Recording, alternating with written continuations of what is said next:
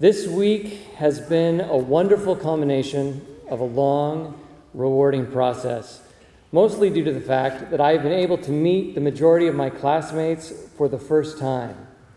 For as long as 3 years, many of us have labored in relative isolation, our interactions limited to online discussions, blocks of texts under names that became, over time, as familiar as those belonging to dear friends.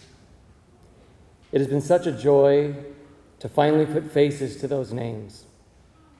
Though many miles separated us, we have traveled this road together.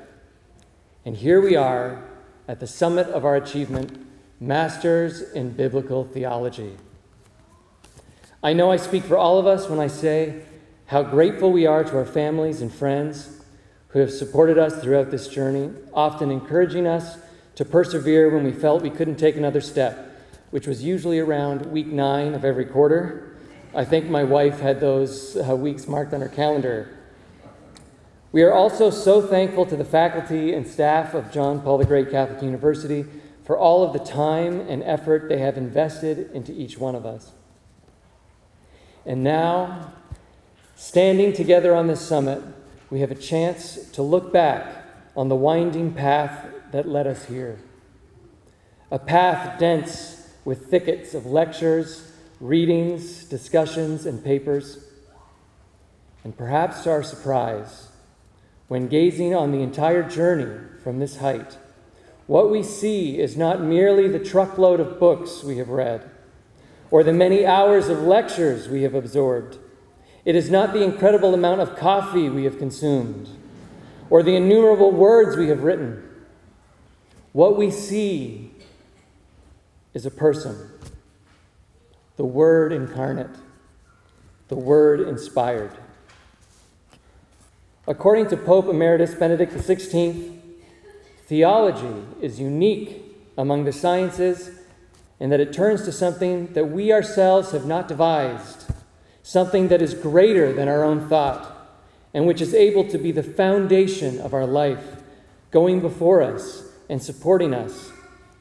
That something is a someone, the Word, the ultimate revelation of God, found in the person of His Son, Jesus Christ. Yes, looking back at everything we have learned, we see Him. He was with us in the thickets, and He is with us now. And He calls us further up and further in. For the summit we stand on today, this MA in Biblical Theology is merely a foothold of a greater mountain. In Christ we discover a stunning reality.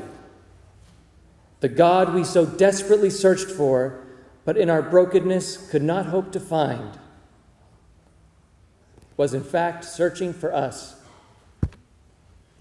St. Thomas Aquinas said that love follows knowledge.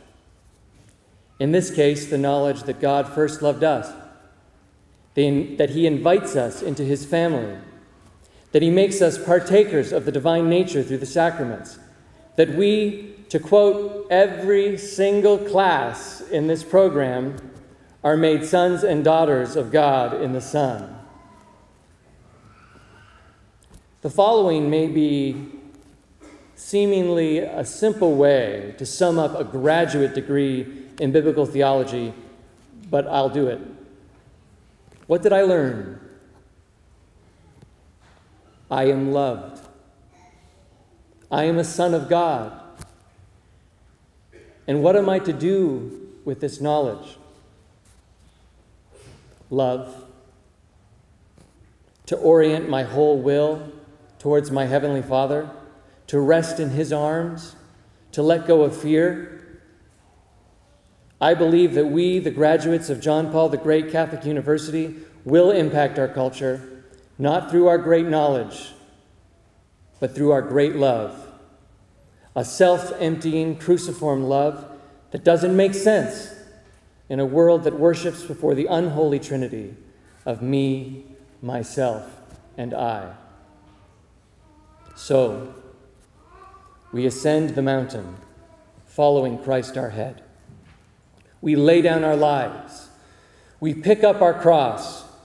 We love one another as he loved us. We preach the gospel.